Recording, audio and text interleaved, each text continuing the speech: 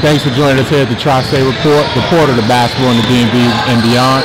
We're here with Matt Corkery, head coach of American University. Matt, how you doing today? Fantastic. How are you? I'm fine, Matt. Thanks. Matt, we're here at your team camp. What do you guys hope to accomplish with your team camp this year? Well, several things with our team camp this year, but number one is we want to help teach kids how to play the game. From a fundamental standpoint, so our next level camp is a position camp.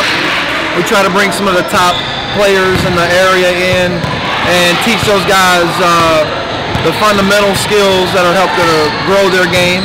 And then secondly, we like to get some of the top teams in here, some of the top players in here, so we can watch them play, have great competition, and it helps us with recruiting, which is always something that's very important. Okay. The July evaluation is upon us.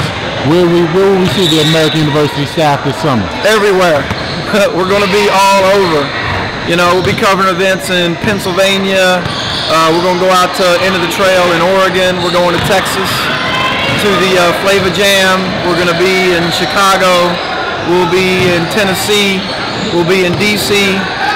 Nike Nationals. We're going to be all over the place, coast to coast this year.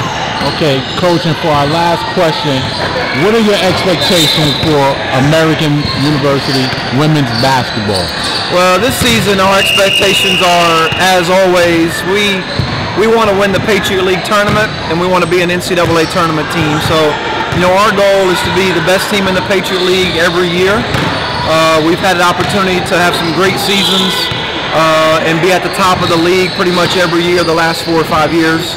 So we're going to continue to try to do that, and I think we've got a group that can get that done this year. Well, Coach, I want to thank you for taking time out during this busy team camp as they hear the basketballs bouncing behind us. Continued success. We wish you the best of luck, and thanks for joining us at the Tri-State Report, reporter of the basketball in the DMV and beyond. Thanks a lot.